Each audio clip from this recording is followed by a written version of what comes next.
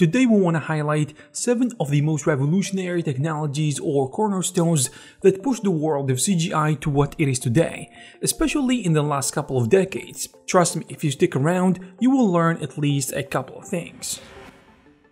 Now we're going to talk about something really important, which is using GPUs in CGI. The introduction of GPUs to the computer graphics industries was probably as monumental as the human race invented the wheels. So, GPU rendering opened up so many possibilities for computer graphics, as it heavily accelerated many tasks compared to using the CPU. And just for comparison, GPUs nowadays have thousands of cores. An RTX 3090 has over 10,000 cores, while CPUs have only up to 64. In general, CGI is based on stuff that you can usually split up into smaller units like pixels, in addition to buckets, render layers, composition layers, etc. So computer graphics took advantage of the parallel nature of GPU cores. And other than the hardware aspect, GPUs are also able to be programmed through modern APIs.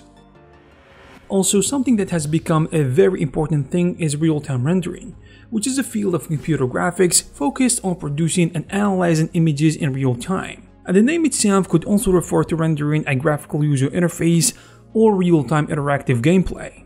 Computers have been able to generate single graphics since their inception in real time. However, dealing with heavy 3D models wasn't as easy.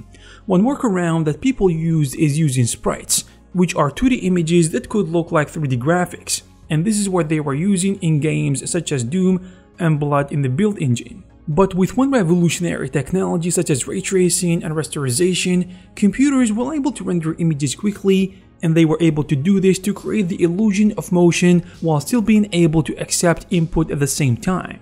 Back in the days of computer graphics, what they considered real time is the ability to see your 3D objects such as characters or environments. Instead of seeing them as wireframes, you can see their surfaces, colors and textures in the viewport, but not rendered as we can see them right now, which is basically what any 3D software is capable of doing right now. But back then, the jump from moving 3D objects in wireframe to moving objects and manipulating them in the viewport as shaded objects thing was really a revolutionary thing. The next one is also very important.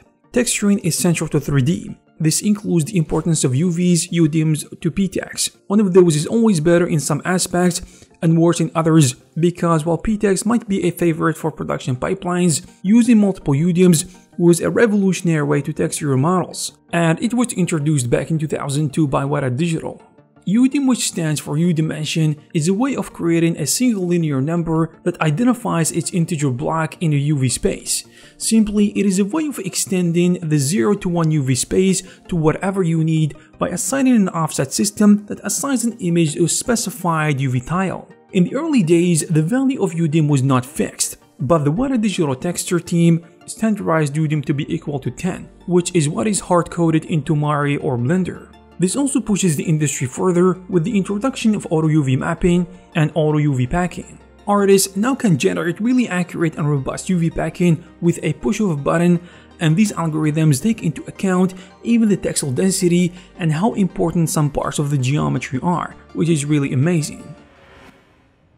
In the early days of computer graphics through the 70s and 80s, people were focusing on how to solve more fundamental issues like visibility algorithms and geometric representations due to the limited capabilities of computers at the time. What was possible in computer graphics was correspondingly limited. And of course, simulating the physics of the real world was out of the question. You can see an example of that from old movies like Tron and Westworld. Although if you are old enough, you may recall that CGI effects at that time looked amazing, when in fact from today's perspective, it looks really low quality and ridiculous, but back then it was the cutting edge of visual effects. Nowadays, when we talk about PBR materials, we can take them for granted, especially if you've been practicing 3D for less than 10 years. I remember during the early 2010s, artists and studios were still using software such as Photoshop to create textures and paint their 3D assets, but with the introduction of software such as Substance Painter, everything changed. And industries such as game development were quick to change their pipelines and workflows. Generally, a PBR material is a material that closely approximates the way that light reflects off the real-world object. This results in materials that are not only accurate, but also look way better than the traditional PBR workflow, which does not take into consideration the real-world physics of lighting. That's why even in game engines, artists used to create multiple texture sets for each lighting condition for the character and environments, as a traditional workflow doesn't allow things to look right if the lighting changed. So, a PBR material on the other hand will look realistic under any lighting, and you only have to create one set of textures. That's why major game and movie studios adapted the technology very quickly. And PBR is even used when realism isn't a factor, like in those stylized Disney movies like Wreck-It Ralph, because the studio realized from the start that it would save them a lot of time and make the movie visually grounded if they adopted a physically based workflow, not to mention saving a lot of time and money. In physically based rendering, there are two main workflows, metal/roughness and specular/glossiness.